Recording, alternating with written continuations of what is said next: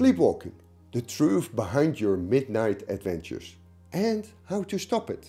Imagine waking up outside with no idea how you got there, or finding your child standing in the kitchen making a sandwich, completely asleep. Or even stranger, there was a case of a man who got in his car and drove 10 miles in his sleep. Sounds impossible? Right, but it happens, and you could be sleepwalking too without even realizing it.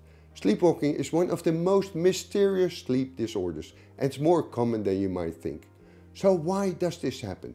Is it dangerous? And most importantly, can it be stopped? Let's find out.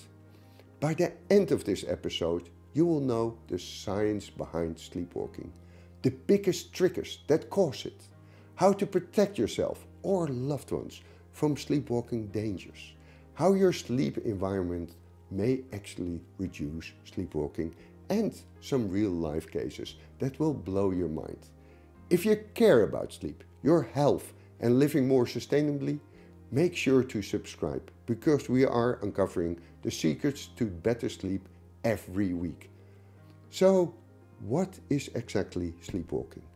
Sleepwalking, also known as somnambulism, happens when your brain is stuck between deep sleep and wakefulness. Your body moves, but your conscious mind is still asleep. People might sit up in bed and stare blankly, wander around the house, talk, mumble, or even shout, and in extreme cases, cook, drive, or even leave the house. The craziest part, they don't remember a thing the next morning. But what causes it? Let's explore that next. Sleepwalking isn't random. It's triggered by a mix of biology, sleep patterns, and lifestyle factors. Genetics. Research suggests sleepwalking runs in families. In fact, a large twin study published in the American Journal of Medical Genetics found a strong genetic link in both childhood and adult sleepwalking. If one parent sleepwalks, the chances increases significantly. Stress and anxiety, high cortisol levels, disrupt deep sleep, making sleepwalking more likely. And poor sleep hygiene, irregular bedtime, too much screen time before bed, or even sleep deprivation can trigger an episode. Also alcohol and medications. Some substances interfere with deep sleep, causing your brain to half wake up, but not completely. Fever or illness. Infections and fevers can lead to sleep disturbances, especially in children. But is sleepwalking just a word, quirk, or is it actually dangerous? Let's talk about it. In some cases, sleepwalking is harmless. People just shuffle around and go back to bed. But in extreme cases, it can be life-threatening. A sleepwalker might fall downstairs, walk outside in freezing temperature, or like that famous case, get into a car and start driving. In fact, one study found that up to 58% of sleepwalkers have experienced a serious injury during an episode. So what can you do about it? The good news? You can reduce sleepwalking episodes with the right approach. Here is how. Create a safe sleep environment.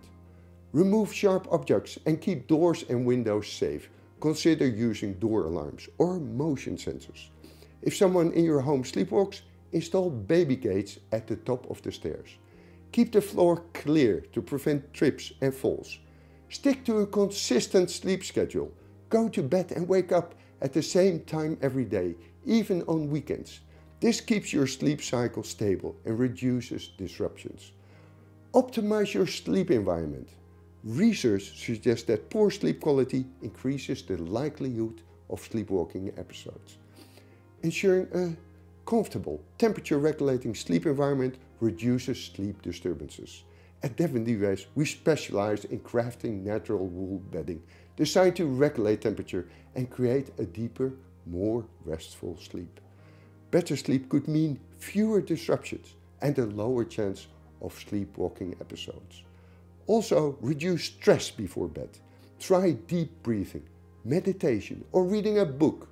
Avoid screen time at least 1 hour before bed. Avoid alcohol and stimulants. Caffeine and alcohol can interfere with deep sleep, making episodes more likely.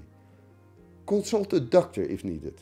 If sleepwalking happens frequently or becomes dangerous, a doctor can help with CBT, cognitive behavioral therapy, or other solutions. Here's something wild to think about. Sleepwalking is proof that our brain are never fully off, even when we are in deep sleep. Some parts of the brain remain active, and sometimes those parts decide to take the midnight adventures. Sleepwalking is fascinating, mysterious, and sometimes dangerous. But the more we understand it, the better we can manage it and get the quality sleep our bodies need. And if you are someone you know struggle with sleepwalking, remember, a safe and comfortable sleep environment matters. Quality sleep can reduce sleepwalking episodes, and scientists are still unlocking the full mystery of sleepwalking. Have you ever seen somebody sleepwalk, or have you sleepwalking stories of your own? Drop it in the comments. If you found this episode interesting, hit the like button. It helps more people discover these sleep facts. Want to learn more? Check out Sleepwalking study we've mentioned in the description below. And if you want more surprising insight into sleep and well-being, subscribe and turn on notifications. We've got more coming soon. And of course, visit devinduwijs.com. I'm Dick Bijen of Devin Duwijs. Sleep well and stay safe from any unexpected midnight adventures.